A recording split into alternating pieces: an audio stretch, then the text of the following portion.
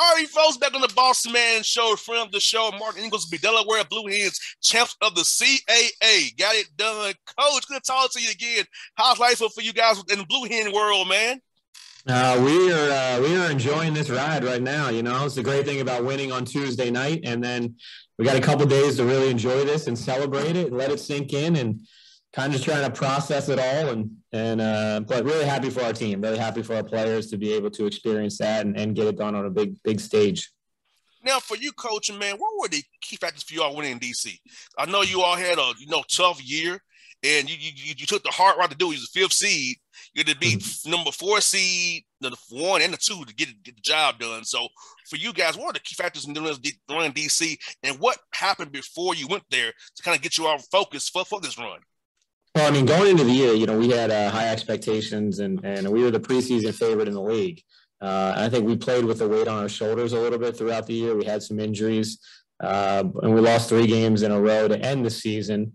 And, we got back and really refocused after losing a tough game to Towson a week ago, and got back to doing some tough stuff on the defensive end. And as you saw, we held 3 teams to under 60 points on the defensive end to be able to win a championship, and really challenged us, our toughness. And we had to get back to doing some dirty stuff, got to be physical and gritty team if we were going to be able to compete for a championship down there. And as you know, it's amazing what one game, one win can do for the confidence of a team. To be able to get that first one against Drexel on Sunday, you're in the tournament, you have a win. We had a great vibe and energy about us after getting that one done. And then you're just playing as loose as possible. So trying to balance challenging our toughness and being better defensively, but also trying to keep our guys loose and having fun. So I think those couple of days of practice that we had leading up to it were really important for our team. Yes, tournament setting, keep a team in the 50s, tournament setting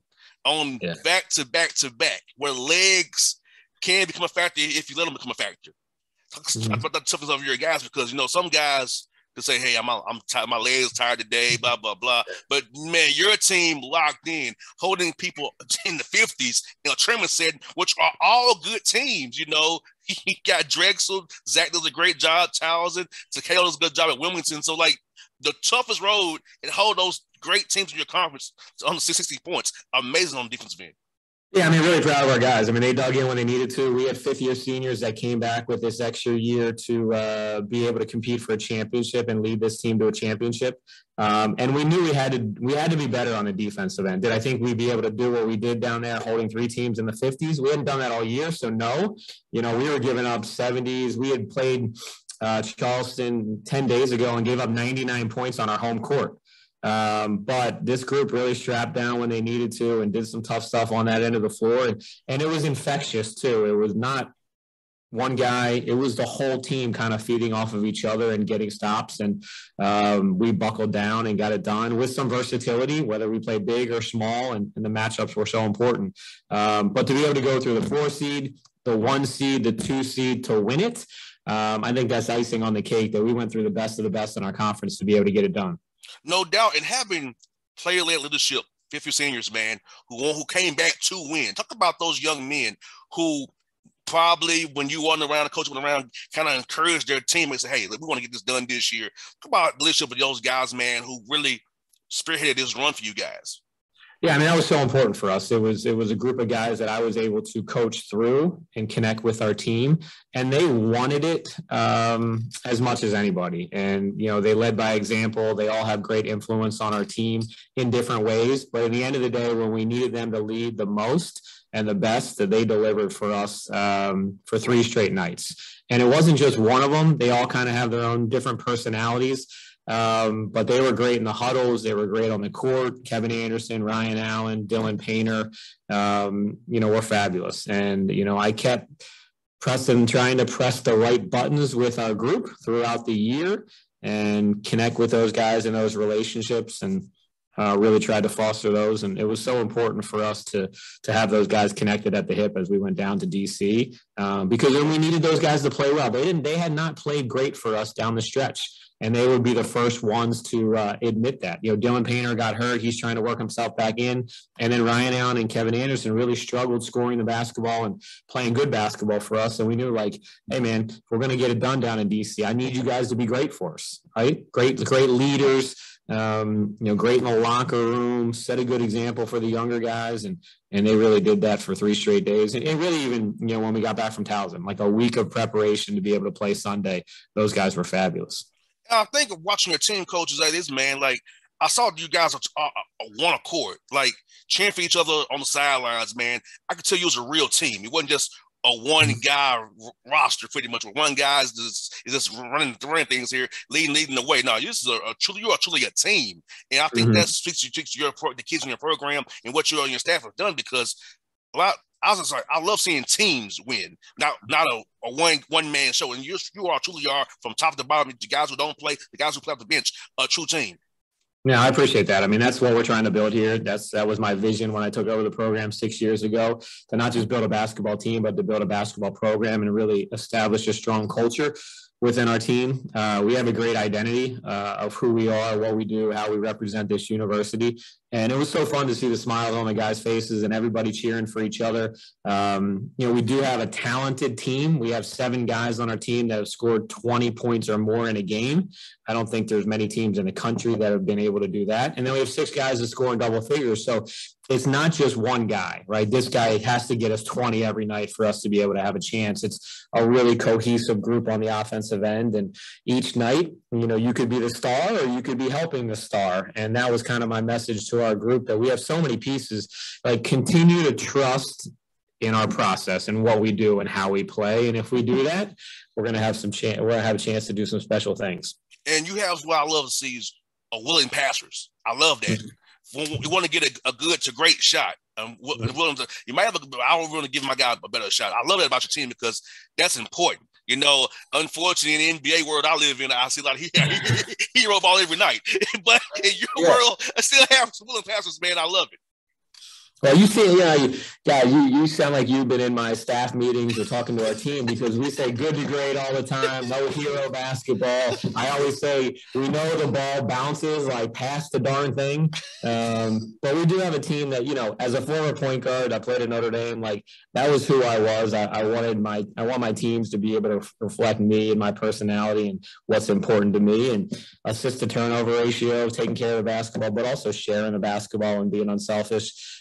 Really, really important things to me as we've built this program. And, it's a fun way to play, when everybody's involved, everybody's touching the basketball. There's only one ball out there, so got to keep everybody involved. When I played at Notre Dame, I played with Troy Murphy, who played in the NBA, Ryan Humphrey, who played in the NBA, Matt Cow. I used to tell him, like, hey, I got to keep all you guys happy, but I only have one basketball. So I got to try to balance it out and spread the wealth around a little bit. No doubt, man. And talk about Jair Davis, man. Great tournament MVP now, great run there. Talk about that young man and what he's done for you guys, man, this year, man. Yeah, he's been fabulous. He's such a pleasure to coach. He's a really hard worker. He's got a great personality. And then he was a kid that went to Providence, didn't play. He was a McDonald's All-American candidate as a young guy, and top 25 player as a freshman, and then had a tough run in the high school ranks at times, and then went to Providence, didn't play, had an injury, came back home, and then just worked really, really hard to put himself in a position. And, the opportunity that was there for him when Dylan Painter went down, like, boy, did he deliver for us. He stepped in right away. He had 22 points, 7 rebounds, 6 assists in his first game where he got major minutes. And then from that point on, I think he scored in double figures every night. I mean, he's a terrific talent. And then I tell people, when we got him, he wants to be a point forward, right? Maybe more point than forward. And I convinced him, we got him to the point where he needed to be more forward than point, and where he can make an impact at this level. And right around the basket, man, he went to work, and such an important piece for us, focal point of our offense. And then he was fabulous down in D.C. on the defensive end. He guarded Sims on a lot of those last couple possessions where we needed to get stops, got some big rebounds for us, and just a really efficient basketball player that has such a high ceiling. No doubt, man. And what I love as well, like you are the guys who you played them tough during the league year. So I feel like your guys weren't scared of them. And like I know when I'm playing situations, I've seen a guy already.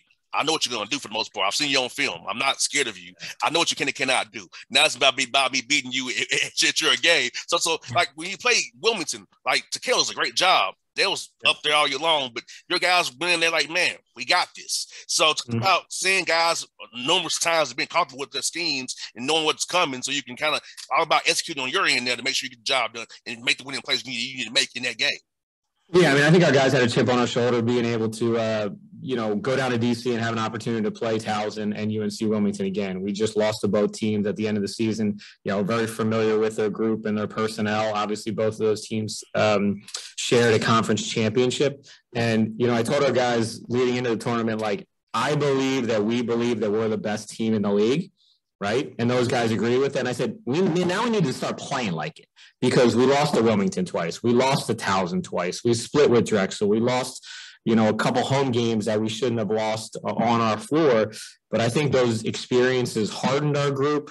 We played with a chip on our shoulder as we went down to DC. And I think the familiarity with our opponents and recent performances helped us be in a position to cut down nets on Tuesday night. No doubt, man. Talk about the environment down there in terms of what's we're in DC, man. New dad now this year, man. Talk me about the environment, how cool it was to be down there, nation's capital, and being at where the Misses play at now.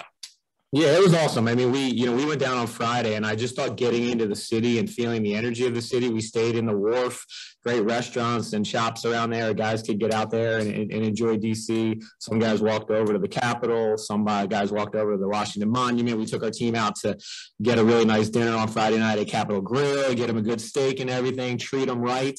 And I think that kept our guys loose. So it's a nice arena down there.